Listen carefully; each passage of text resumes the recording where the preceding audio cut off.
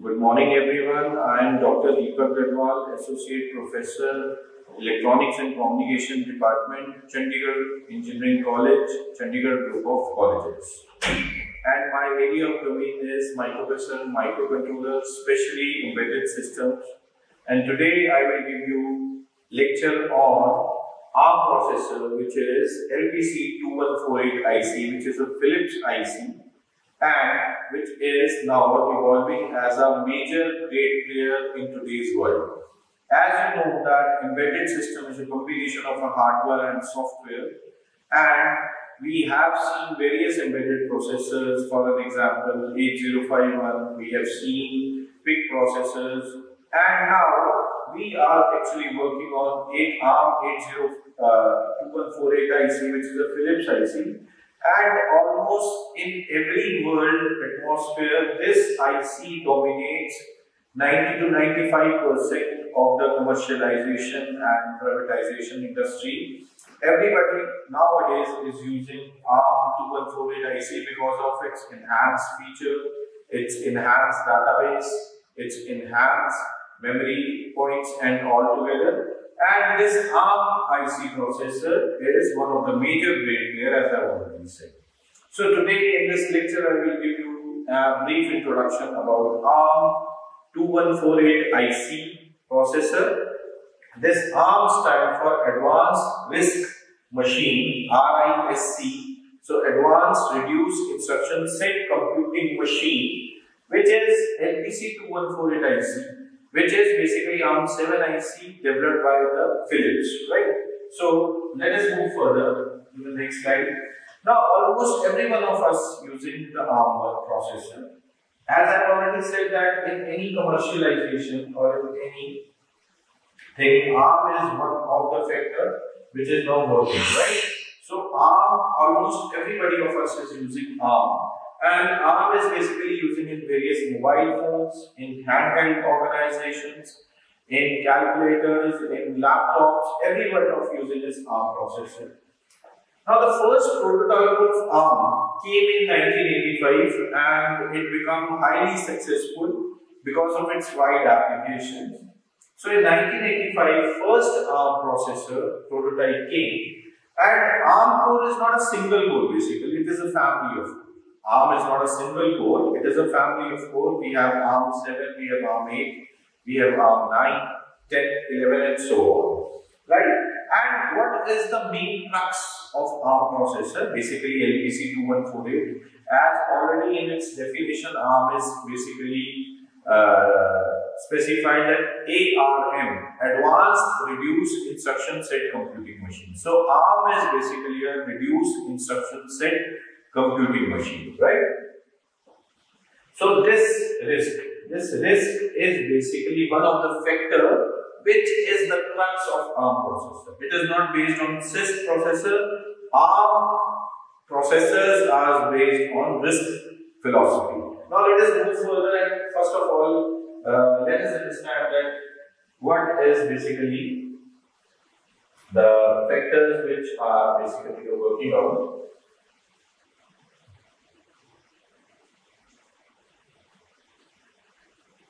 Okay, then what is a RISC design philosophy, right?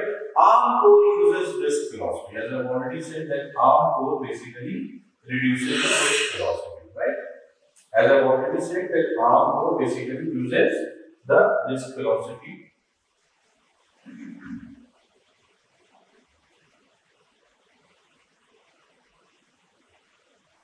So ARM core uses RISC philosophy.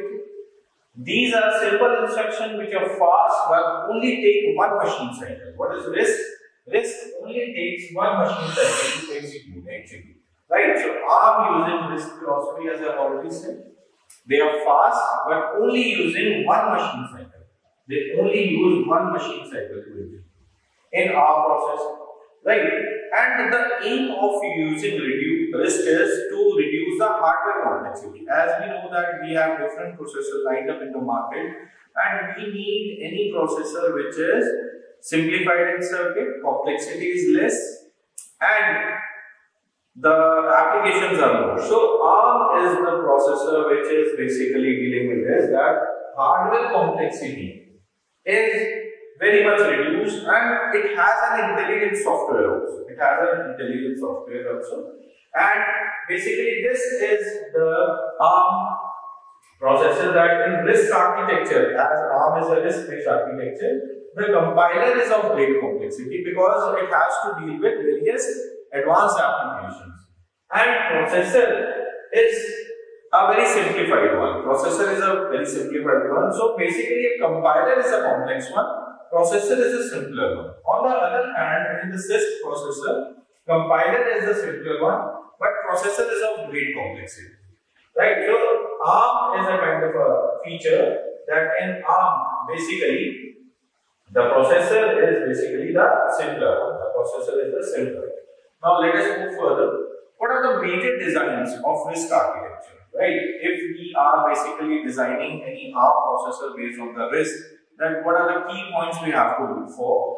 First is ARM is having a reduced number of instructions in. Right? Since it is based on RISC processor and every RISC processor has a reduced number of instructions in. Then it takes single cycle to execute any instruction. Right? ARM processor basically takes a single cycle to execute instruction, and each instruction is of fixed length in the ARM, and often CISC instructions take variable size and take many cycles to execute. Right?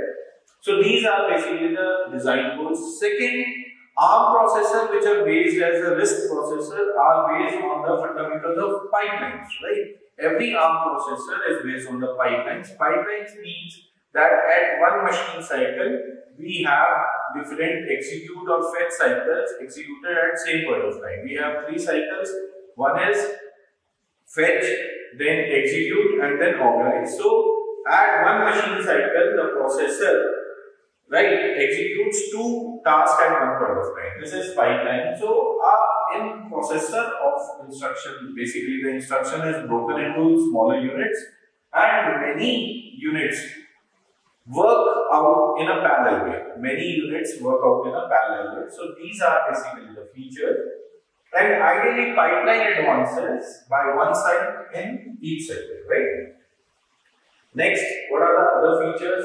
So other feature of RISC architecture is that our ARM processor basically is using barrel shifter also. What is a barrel shifter? If I want to add 2 numbers and then I want to rotate it, so basically using first of all add instruction and then using a rotate instruction will take very much time. So I have used a barrel shifter in which one instruction goes to ALU straight away, the other instruction goes to a barrel shifter. So any rotate instructions will be done by this barrel shifter, and the output of this instruction will come to ALU and executed it very successfully, right? So I don't need to execute 2 instructions, rotate instruction and add instruction. I have a barrel shifter, and barrel shifter will do its part simultaneously.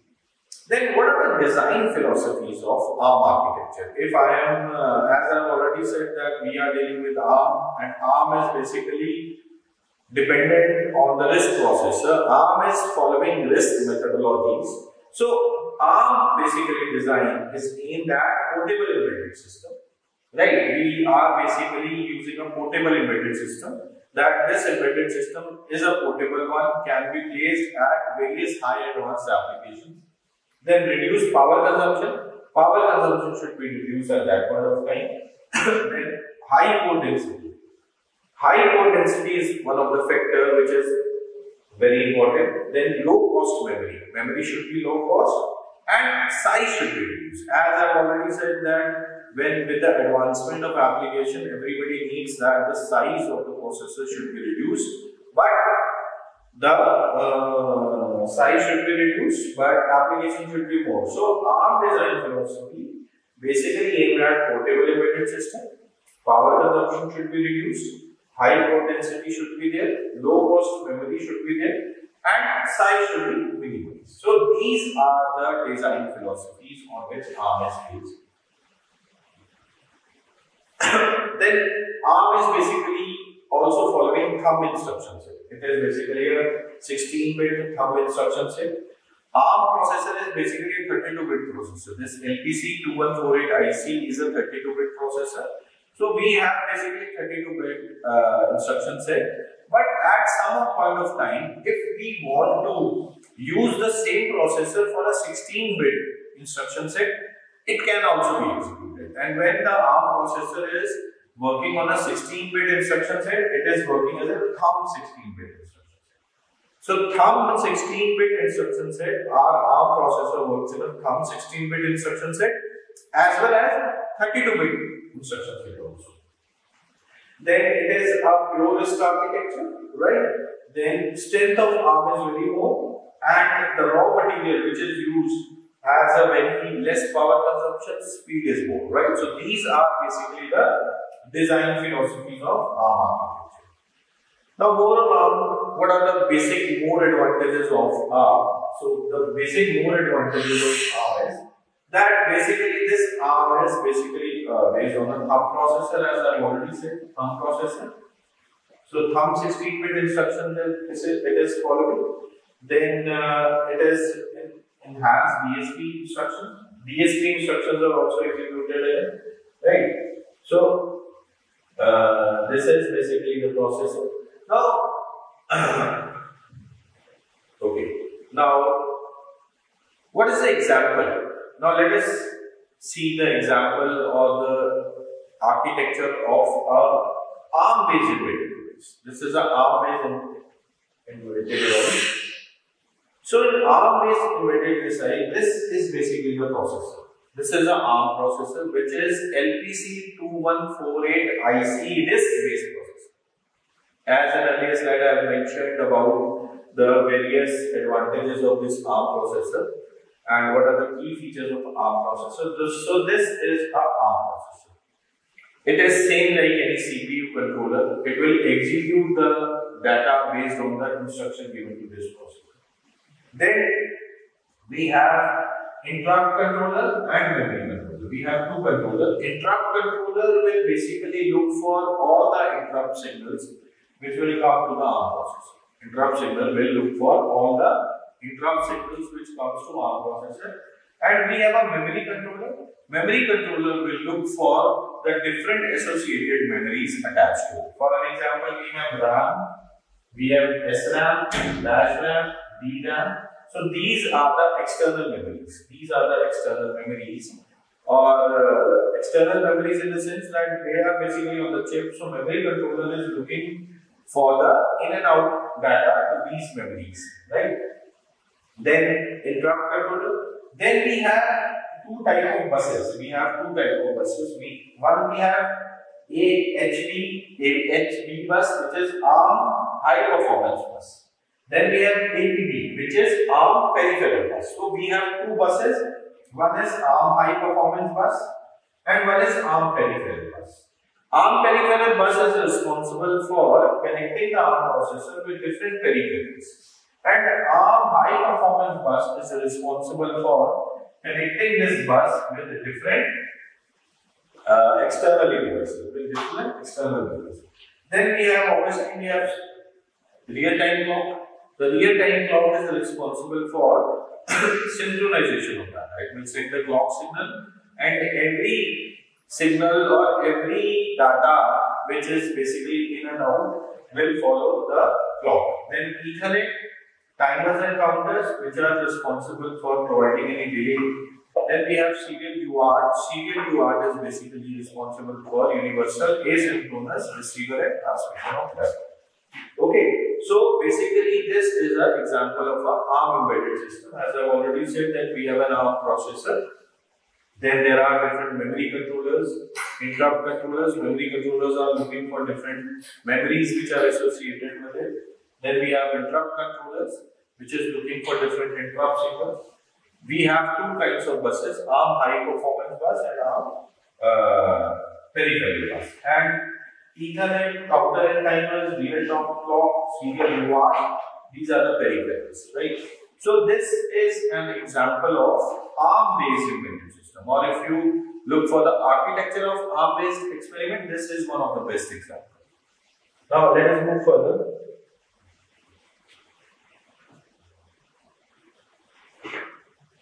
Now, if I look about ARM processor, so ARM processor is what?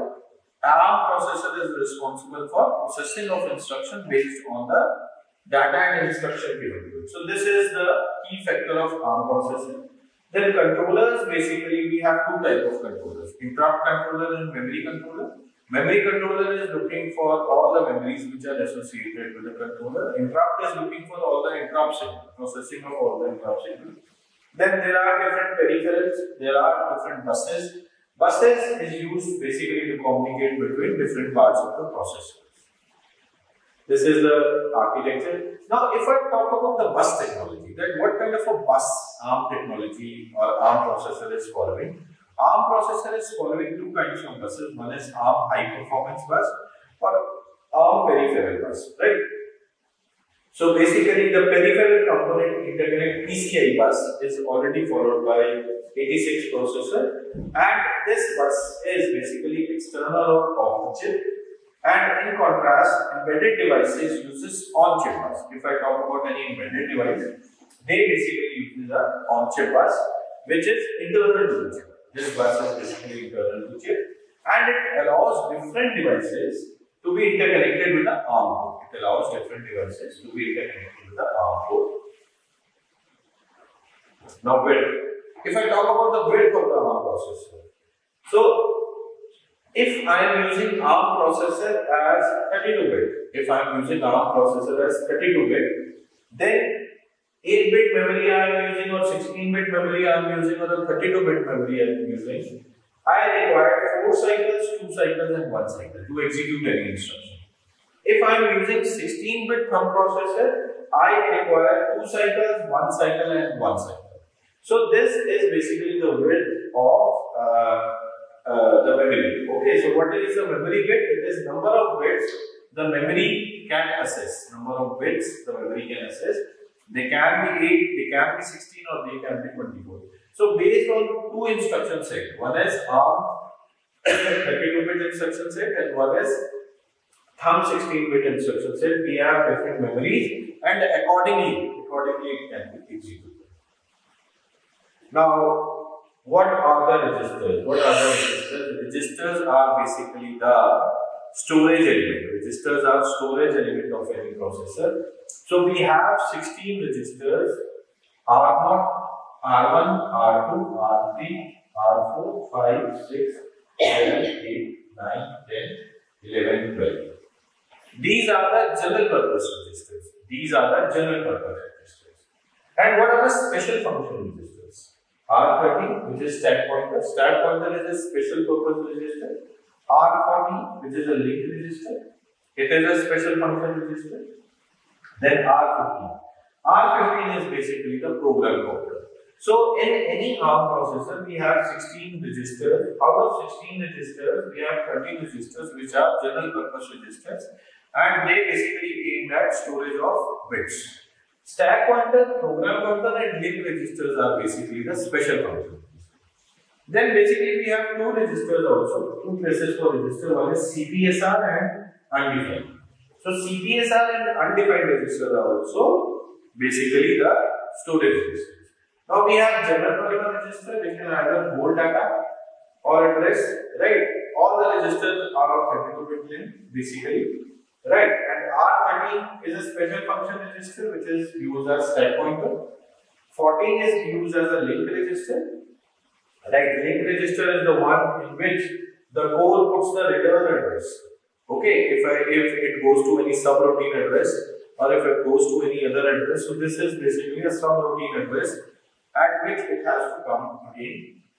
And R15 is a counter register. So this is all about the register. Now, let me tell you about what are the modes of the processor. Now this is CPSR. This is one of the most important registers of ARM processor. So in CPSR, this is a 32-bit register.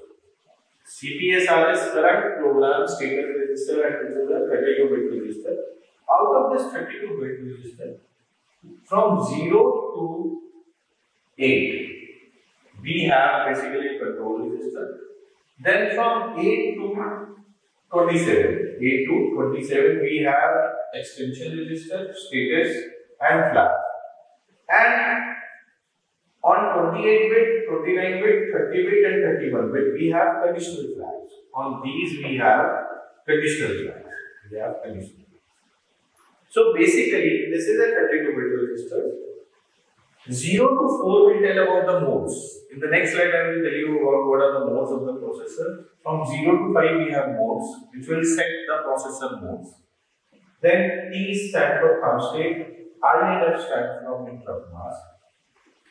Then extension status will tell you about that. Then these are the flags. Okay, 0, carry, auxiliary carry, and non-return.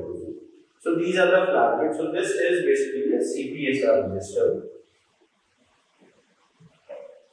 Okay, come to the next slide. Okay, these are the registers. Now, what are the processor modes? What are the modes in which our ARM processor will tell about? ARM processor basically works in a privileged and non-privileged mode. Privileged mode is one in which we have full read-write access. Privileged mode is the one in which we have full read-write access. Non-privileged mode is only allows read access to the control field of the CPSR. However, it allows the read-write access to the conditional flag. So there are 7 modes basically. There are 7 modes, out of which 6 are privileged mode and 1 is non-privileged. Right?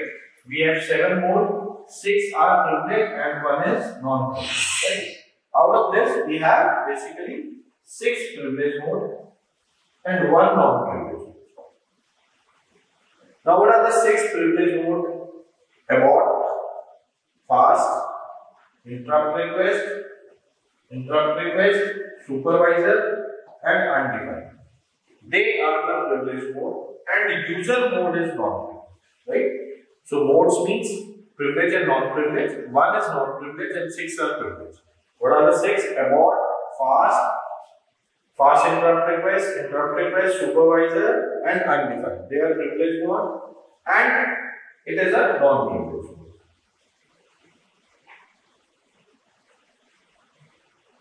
Okay, next. Now, what is a abort mode? When any processor fails to access memory, it goes in a abort mode.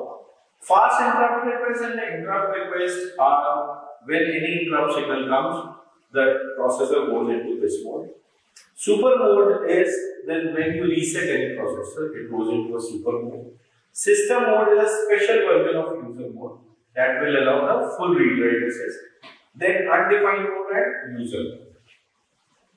Now, basically, you look at this.